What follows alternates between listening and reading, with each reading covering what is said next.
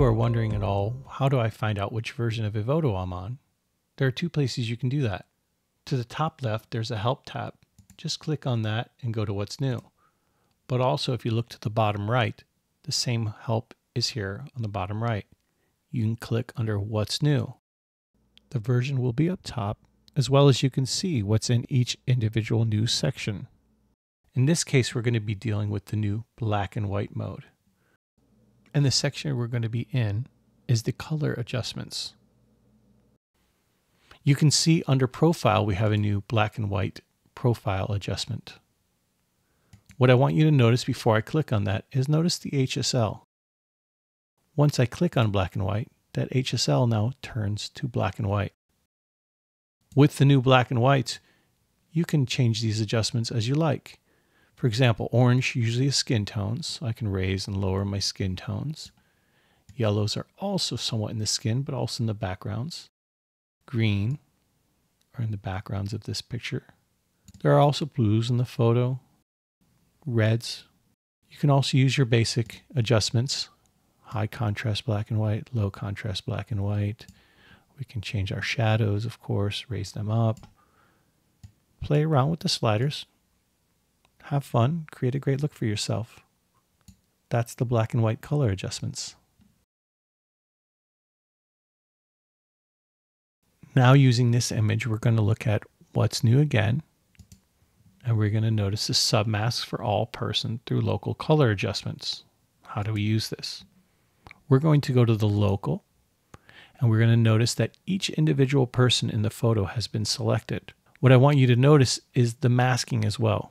I'm going to select this lady here, and I'm going to show you the individual masks, the entire person, her skin, her face skin only, body skin only, her face, her eyebrows, sclera, iris, pupil, and lips.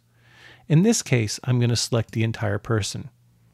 I want to bring up her exposure a tiny bit, and maybe bring up her shadows a little bit.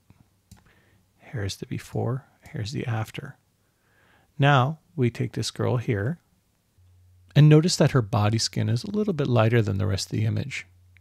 What I'm going to do is I'm going to select her body skin only. I'm going to actually bring down the exposure ever so slightly. Then what I'm going to do here as well is I'm going to go to HSL.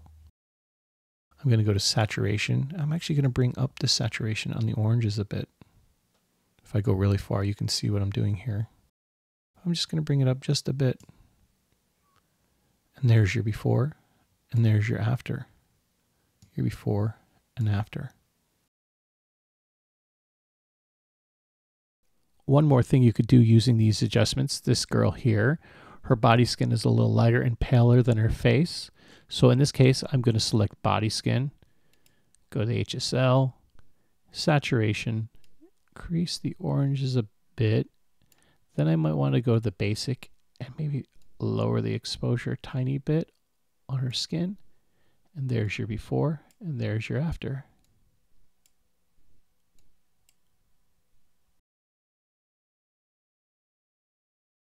Again, you have all these individual masks you can use. In this case, I just want the hair. I can create a custom mask. As of now, there is no hair mask.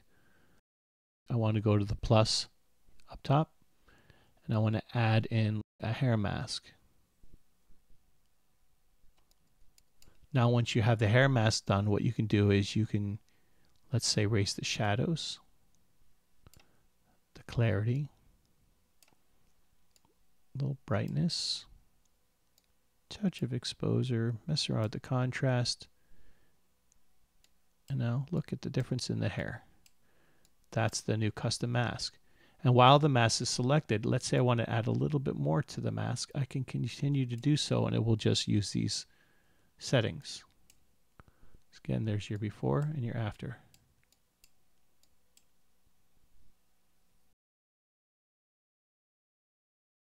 The next new feature we're going to discuss is the hair blackening. We're going to go back to our regular portrait retouching, and we're going to select hair. Under hair on the bottom, you see here the new white hair blackening. We're just going to slide this up, and we're going to remove some white hair. It works very well in this picture, as you can see the before and after. Before and after. Now I'm going to use this photo here to discuss some more of the new features in 3.6. Let's go to what's new again.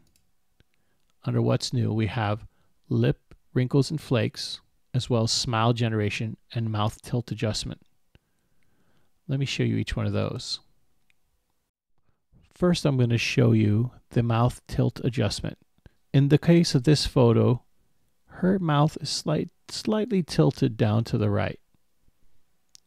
So we're going to go under facial reshape, choose the mouth, and this is the new tilt adjustment. I can slowly tilt the mouth around, as you see here. Then once we have something we like, this is the before, this is the after. Before and after.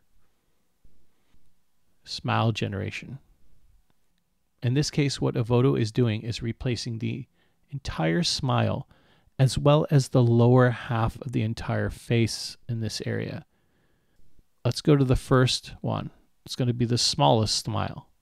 The next one gets a little bigger, gets a little bigger, a little bigger, all the way up to the last one. Now the next thing is under blemish removal, we have the new lip wrinkles and flakes. I'm going to turn this up and it starts to smooth out the lips. So this is all the way off. This is all the way on. All the way off, all the way on. And I do prefer to back off a little bit so it doesn't seem too strong. It seems a little more natural to me. Well, this is just some of the great new features that were added to the 3.6.0 update. More in-depth videos are coming soon, as well as showing some of the other great new features. Stay tuned for some amazing future content. Until then, get out there and make some amazing art.